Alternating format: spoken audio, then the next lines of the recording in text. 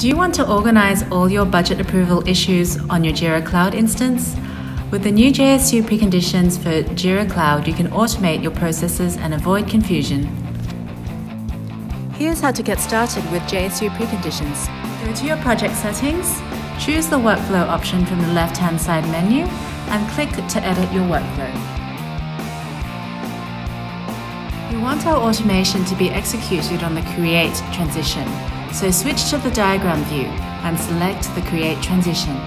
Move to the Post Function tab and click on Add a Post Function. Select the Update Any Issue field, JSU Post Function, and add it. Now you can configure your post function with specific preconditions. Let's add your first precondition. Select the Value field precondition and specify the field value you want to compare before executing your post function. Here, we can choose to compare issue type to story. Add a second precondition to operate in combination with the first. Here, we add a JQL query which targets the issues containing the word budget in their summary. Make sure to add key equals issue.key for current issue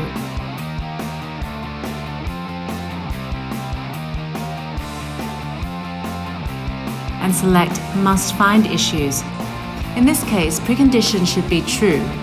Now, we want our post function to perform within the same issue. Choose the issue field you would like to update.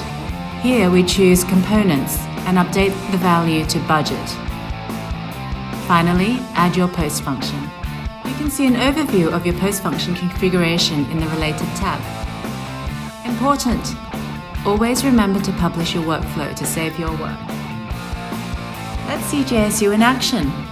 Create an issue with the type story and include the word budget in the issue summary.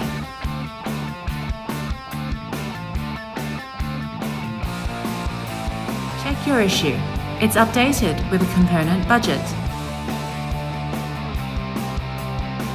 That's the power of JSU, the #1 Jira app for corporations worldwide, now on Jira Cloud.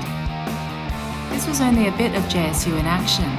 Subscribe to our channel and stay up to date with more JSU use cases. Make your teams faster and even more effective with JSU Automation Suite for Jira workflows.